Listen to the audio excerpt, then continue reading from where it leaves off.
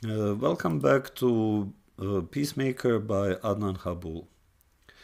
Through this channel, I aim to be a bridge between the intricacies of international relations and the everyday lives of people like you and me.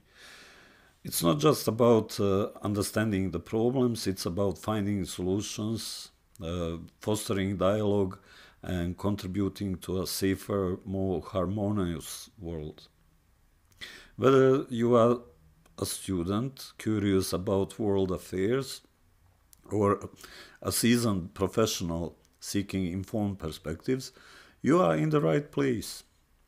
Together we can explore the potential for positive change, learn from the past, and envision a future where global security isn't just a concept, but a reality we actively shape.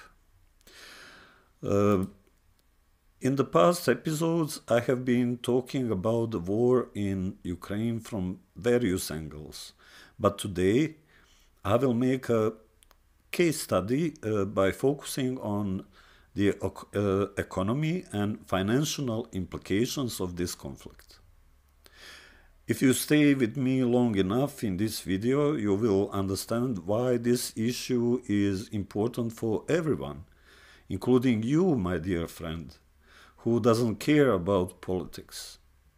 This is not just a philosophical debate, but something that points finger to a tangible danger for the European Union and the rest of the world. I have many friends and family members who live in Germany, and they all agree that Germany is no longer what it used to be. The living conditions are still bearable, depending on the region in which they live, but the trend is in severe decline. In this video, I will explain why all this happens and answer the key questions you may raise. I will briefly introduce you to the problems such as key indicators of recession in Germany, and also I will speak about neo-Nazism on the rise, xenophobia, Islamophobia, the rise of AFD. So if you click the subscribe button, we can start with the first issue.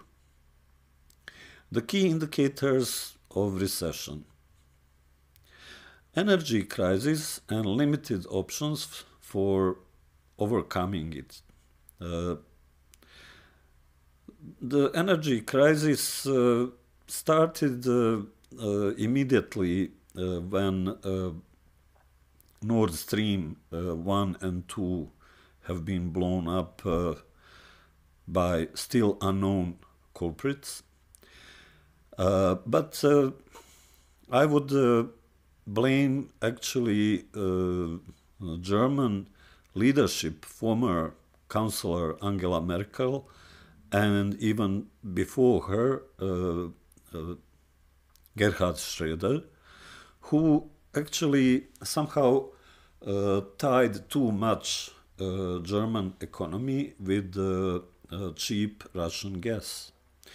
Before the conflict in Ukraine, before 2014, that sounded as a very good idea. Why they would pay for, too expensive energy when they can get it for peanuts from Russia.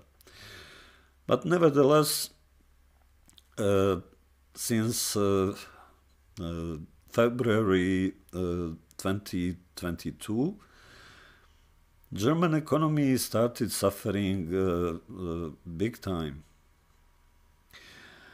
So the largest impact of expensive energy reflects on housing construction, for instance, chemical industry, one of the key pillars of German economy, but also there is another issue. As I could notice, there is a severe decline in innovation in the German industrial branch and lagging behind the USA and China in the production of electric vehicles. We know that another main pillar of industry was car industry. And now many countries are investing big time in production of more efficient electric vehicles. But everything depends of how much lithium certain country has, and that actually triggers geopolitical games and fights about Africa, and everything is interlinked. And also what stress German economy is a brain drain caused by reduced incomes and increased taxation. So altogether,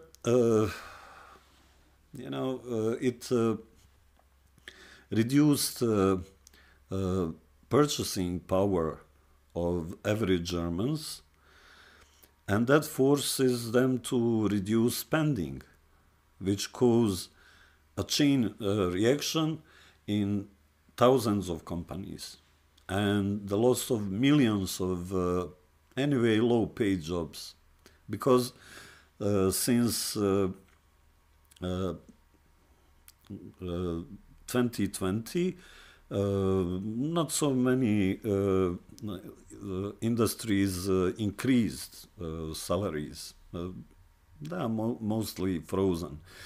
Okay, in certain branches the situation is still okay, like healthcare workers, IT experts, but majority of people are still affected. Now, somebody would wonder how Germany came to this point. The answer is simple. The impact of Russo-Ukrainian war and poor management in the past few decades in Germany. Also,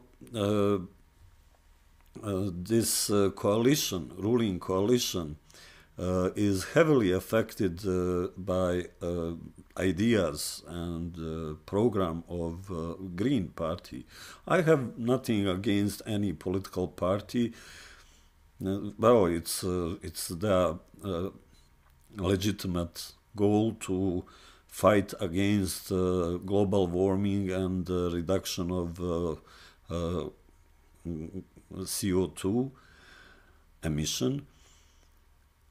But in my humble opinion, and according to all serious researches, global warmings are proven even in the Stone Age, where no industry existed and CO2 emission had not posed any problem. There is limited space for optimism that things will be better as soon as the war in Ukraine is over. Do you remember a popular slogan since 2020 that the world will never be the same? Well, it simply won't, because the main industrial and economic engine of the European Union, Germany, is catching a cold. History teaches us and warns us that this has always been a bad sign for the world's future. Now we come to the part about the real danger that the EU already faces, and that's rise of ultra-nationalism in many countries as a result of economic crisis. This is nothing new. Populist movements usually gain significant support from desperate people in such circumstances. We are witnessing not only in Germany but in Hungary, Poland, Netherlands,